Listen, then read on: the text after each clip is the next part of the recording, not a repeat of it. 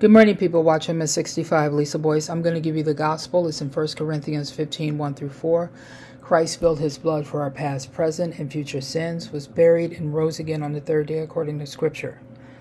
We're saved by grace through faith in Christ alone, not of ourselves, not of works, lest any man should boast. You can't, you know what? Let me point something out right quick.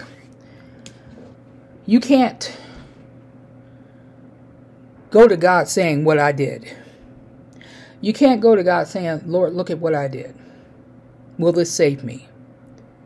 It is grace through faith in Christ alone, not of ourselves, not of works, lest any man should boast. We didn't earn it, and we certainly don't deserve it. It is grace that God gave his only begotten Son, that whosoever, here's the key word, believe in him, will not perish, but have eternal life. When you put yourself in it, you believe in yourself. You don't believe or trust what God already accomplished, what he already did through Jesus Christ.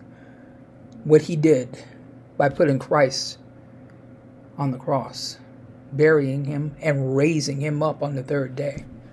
You can't put yourself in it.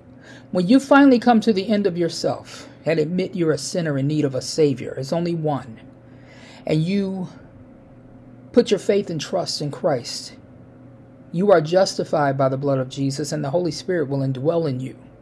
The Holy Spirit will lead you, guide you. The Holy Spirit is your best friend. The Holy Spirit will change you, and the Holy Spirit will seal you until the day of redemption, according to Ephesians 4:30. You cannot lose your salvation. You are sealed until the day of redemption. I had to get that out there. You can't say, well, Lord, look at what I've done.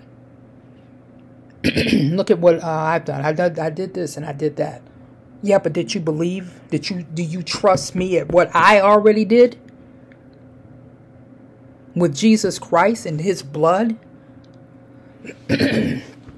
I've said this before. The one thing that people miss is the Holy Spirit. The Holy Spirit is omitted more than anything.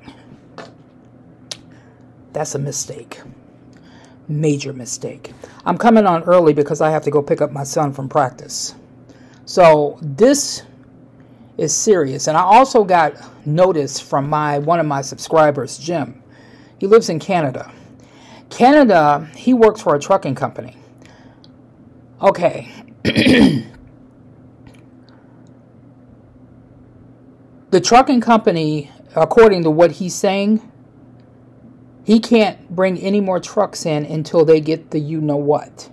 Well, that's going to cripple the trucking industry, especially in Canada. Now, I don't know if that has anything to do with the States. I haven't heard anything else yet. But he just sent this out to me this morning.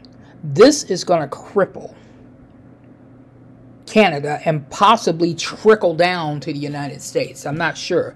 Nobody else has mentioned Line 5, the oil pipeline that's in parts of Michigan. I'm looking for stuff about that as well. So I wanted to let you know, and I'm looking for something about that as well, about the truckers. That's going to have a very bad effect on the trucking industry there. Big time. This just came out this morning, and I think I hit on something about this last night. Russia threatens to destroy 32 NATO satellites to cripple missile systems. Now, excuse me. Yeah, I mentioned a little bit of this last night. Russia's new weapon, dubbed Star Warrior, has the West worried. They are panicking in the Pentagon right now, as it can blast satellites out of orbit at heights up to 500 miles above the Earth. Vladimir Putin's state-owned TV issued a chilling threat that Russia may deploy the system to destroy some 32 Western satellites to render NATO missiles useless. Now, remember last night I was saying that the two generals, Russian general and Mike Milimi, was on the phone with each other? This could be what's going on. It comes after Russia used the weapon to destroy a redundant Soviet-era Teslina demilitary reconnaissance satellite, blasting it into an orbital debris storm. Intelligence sources in the West and Russia believe the hunk of space junk was annihilated by the new satellite killer missile system. This is bad. The weapon has been dubbed the Star Warrior by state Russian media, and it's the next step in an orbital arms race. Putin tested the missiles 9 times between 2014 and 2020 before it was deployed to destroy an actual satellite on November 15th, according to Moscow-based Centra for Analysis of Strategic and Technologies.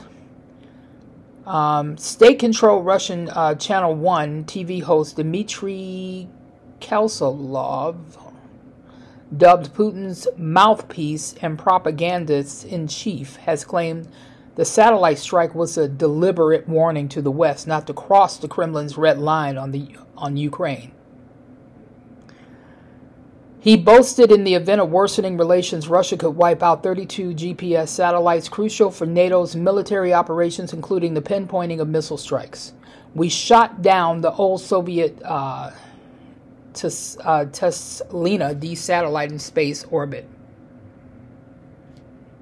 I'm going to link this article in the description box. Things are heating up every minute now, especially with Russia. Like I said last night, between Israel and Russia, keep your eyes on these two.